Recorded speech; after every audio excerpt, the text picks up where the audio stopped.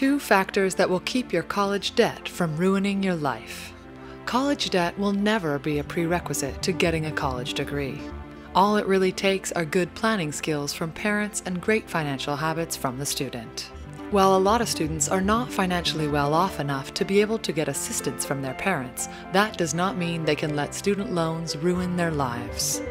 You do not need to hear some really bad news about student loan debt to decide that you need to make a smart choice about it. You owe it to your future self to make a wise choice about your finances, period. Regardless, if you are still in school or you have rich parents, you need to learn how to manage your money so you can get out into the world and make yourself wealthy through your own efforts. College loans will be more costly this year. Getting a higher education without college debt seems like a tough thing to do, but it is not impossible. There are a lot of students who have gone through this phase in their life without having to borrow a single cent. But if you think that is impossible for you to do because you do not have enough time to save up for your tuition fee, that is all right. You can borrow money to pay for your college education, but make sure that you do it correctly. More than ever, the situation now requires each and every student who will borrow money to be wise when it comes to taking out student loans.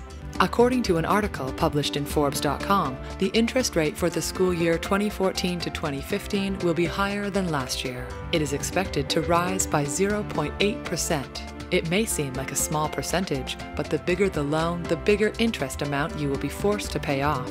The article said that the Stafford loan, that is an aid reserved for undergraduates, will go up from 3.86% to 4.66%.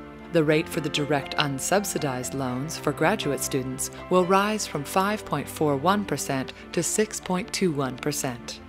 Direct plus loans for both parents and graduate students will increase from 6.41% to 7.21%. All of this data will really make life a lot harder for students who need a loan to go through college.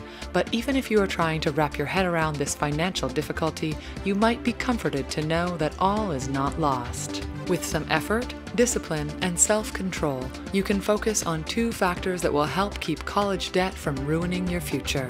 Your degree determines if you can afford your student loan payments. The first factor involves the degree that you choose to study. If you need to borrow money to get a particular degree, you must ensure that it will lead you to a career that can afford to pay it off. It does not matter if you study medicine, education, or political science, you need to repay student loans. Let us lay them out for you and connect how this is important in relation to your student loans. Your degree will tell you the career path that you can take. The best way to choose a college degree is to determine what type of career you can work on for the next few decades of your life. Do you picture yourself being a teacher, a doctor, a lawyer, or a businessman? Or do you see yourself being an investor or a scientist? You want to look at the career you want to have before you choose the appropriate degree that will allow you to qualify for that career. Your career will determine how much you will earn. Thanks to the internet, you can easily see how much professionals are earning these days. If you want to be a doctor, you can check out the average earning potential. You can narrow it down to specialty and even location. The expected earnings of your intended career should define if you can afford to pay off your college debt. Finally, once you know that national average, you should be able to make a smart decision as to whether you can afford the student loan payments that you are trying to apply for.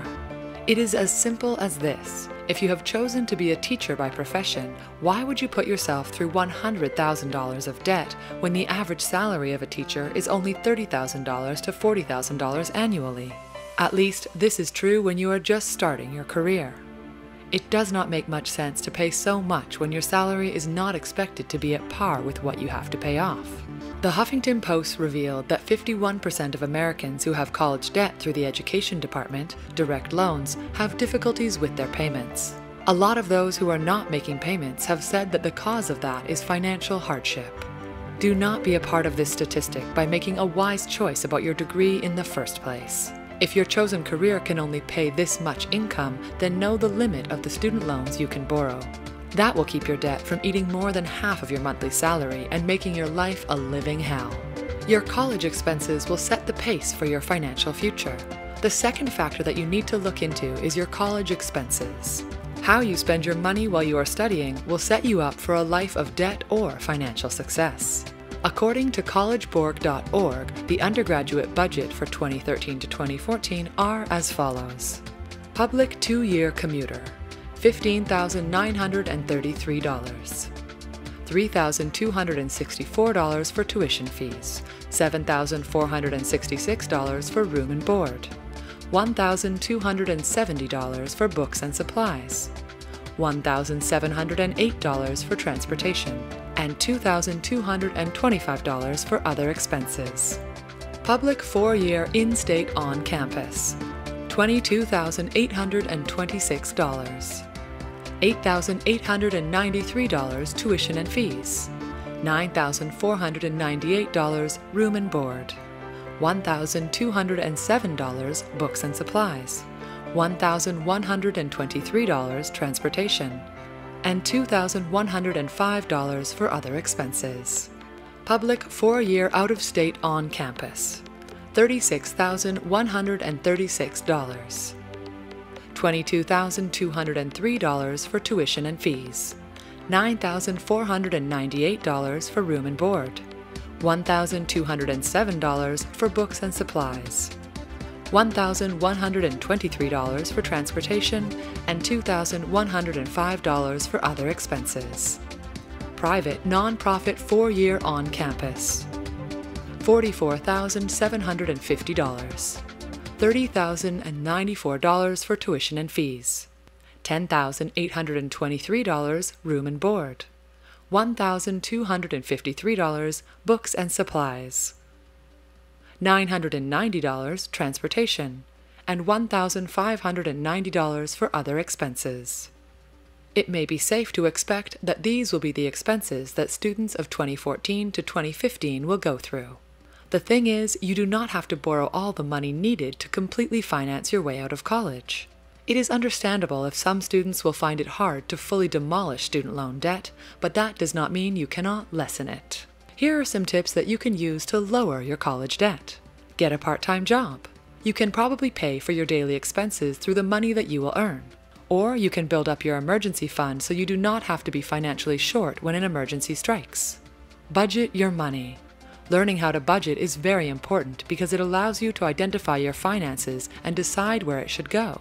You can prioritize your expenses and make sure that your money is not wasted and only spent on the important purchases.